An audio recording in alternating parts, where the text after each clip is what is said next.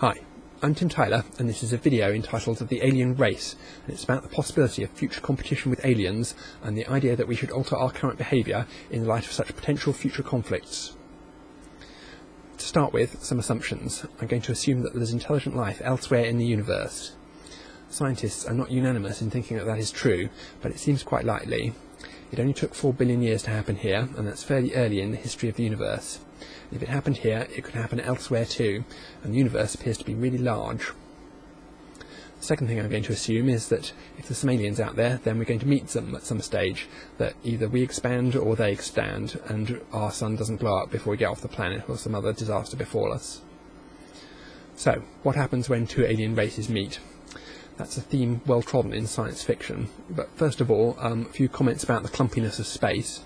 Space mostly consists of large empty regions. It seems quite likely that we are alone in our galaxy, and intergalactic travel may be challenging. This is a complication to the model that I'm going to present, but a similar analysis to the one I will give still seems to apply. So, if we start off by imagining a single civilization, looks something like an expanding sphere of influence in three-dimensional space. And then if we imagine a second expanding civilization over here, another expanding sphere, and because 3D expanding spheres are a bit difficult to visualise unless I get some inflatable balloons or something, I'm going to switch to using a 2D diagram.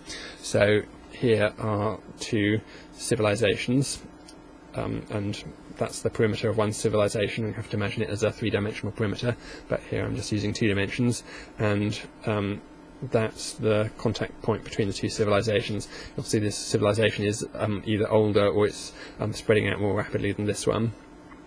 So, at this stage, at contact, several possibilities arise.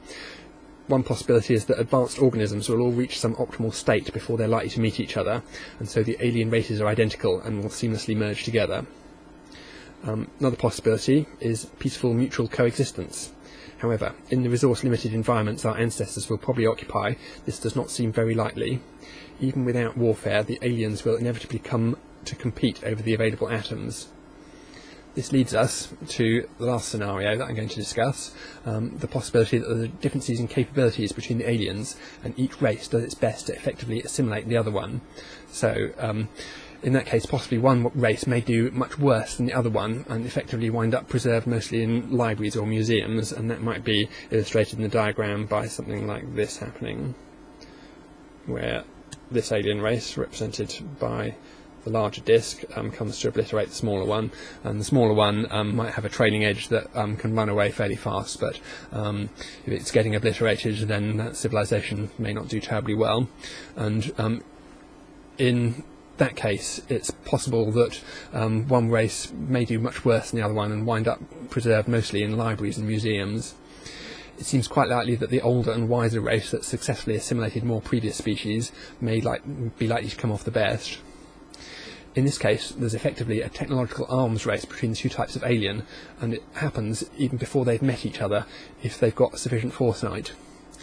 Each race must do battle with invisible aliens in its own imagination before it actually encounters any real aliens. I've called this phenomenon the alien race. At first I thought the term the alien race would not be friendly towards search engines, since it occurs in other contexts, but my page on the topic typically appears in the top 2 hits in searches for the term, so it seems to work well enough. There's an analogy with life on islands here. On islands, organisms often have an isolated existence with no predators, and under those circumstances life tends to get lazy and forget about the possibility of attack. So, to give an example of that, birds often get stranded on islands, and they're good at finding their way across large spans of water. Once there, they often lose their primary means of defence against ground-based predators, flight.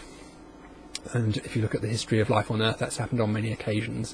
One famous example is the dodo, which was stranded on the Indian Ocean island of Mauritius for extended periods of geological time, and it lost the power of flight and increased in size quite dramatically, and then eventually succumbed to predators. And another similar case is the moas of New Zealand, another large flightless bird that's now, alas, extinct. This kind of extinction at the hands of predators is a predictable hazard which intelligent races should be able to foresee and then work to defend against. For those interested in best equipping their distant descendants to deal with this possibility, the main defence would appear to be self-directed evolution. Defeating natural selection and establishing a universal governing body that takes control over the direction of the evolutionary process would be the best way of dealing with the situation. Unfortunately, this same strategy is also one of the more spectacular ways to fail. With natural selection in play, organisms at least cannot get too lazy, since they must compete against each other. Self-directed evolution potentially permits extreme laziness to develop in the organisms under its domain. To win the alien race against multiple opponents, it seems likely that one must have the good luck to be born early and in a favourable location, and the wit to understand that you're in a race even though your opponents may be nowhere in sight, and that you really should be running as fast as you can. Enjoy.